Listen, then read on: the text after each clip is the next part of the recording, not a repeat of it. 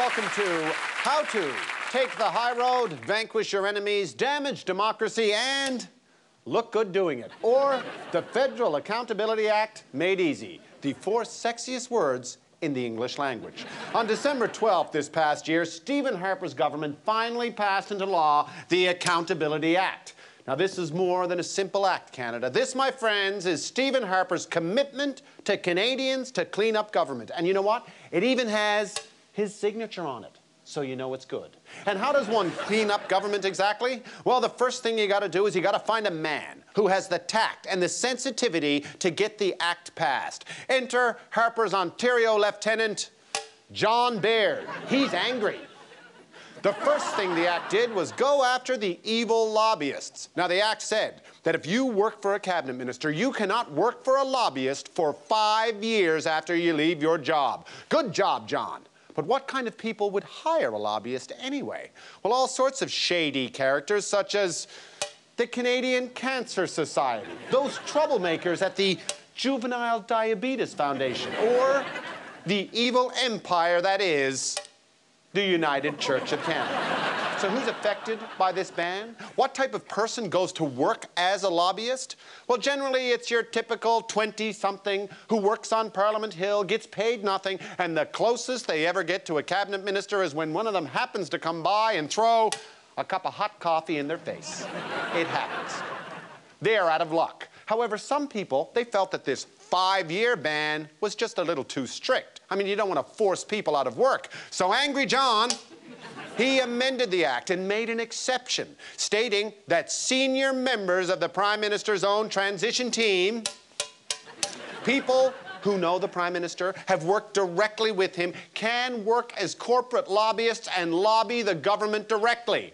Coffee boy, he's still unemployed. A blow to liberal corruption.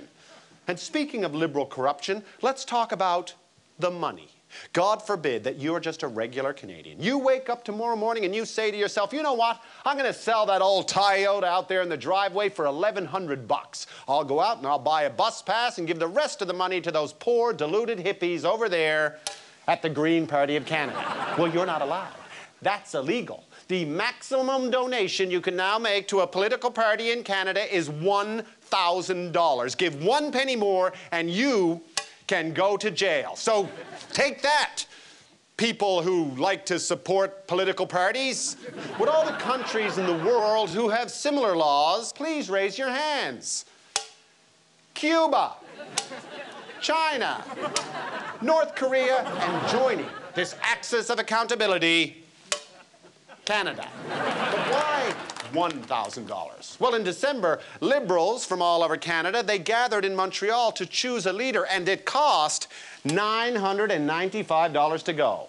And since the beginning of time in Canada, delegate fees to conventions have been considered political donations. So if the act passed as written and, say, Ken Dryden's wife had given $10 to the Liberal Party in 2006. The Accountability Act would have made it illegal for her to go to the Liberal Convention and vote for her husband, a husband who was a member of Team Canada in 1972 and helped defeat the Russians. Canada, when this man said that he was going to clean up government, did you want Ken Dryden's wife to end up in the joint? Well, that was the Tory plan. Until the Liberals, they pointed out that the Tories, they never counted the delegate fees from their convention, an oversight that the Chief Electoral Officer, Jean-Pierre Kingsley, no relation to Ben Kingsley, declared illegal. He's since been fired. However, it doesn't change the fact that some Tories who attended the convention and donated money to their party were in clear violation of the Accountability Act. So who broke the law? Who were the first people to sully this promise to clean up government? Oh no, say it ain't so.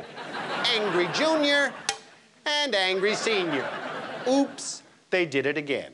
So what does the Accountability Act actually do? Well, it goes after those famous envelopes of cash. Because in the old days, under the corrupt Liberal government, it was illegal for parties to accept cash donations over $25. Well, there is a new sheriff in town now, Canada. His name is Stephen Harper, and he has reduced that limit from $25 to $20.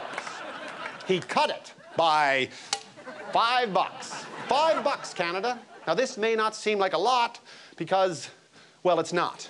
But it's a small price to pay to take the high road, vanquish your enemies, damage democracy, and look good doing it.